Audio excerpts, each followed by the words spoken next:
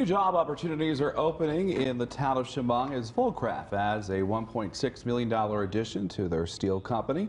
The company holding a groundbreaking ceremony earlier today for the red core facility that allows for faster concrete core construction on multiple level buildings. More than 50 jobs have been created thanks to the new addition.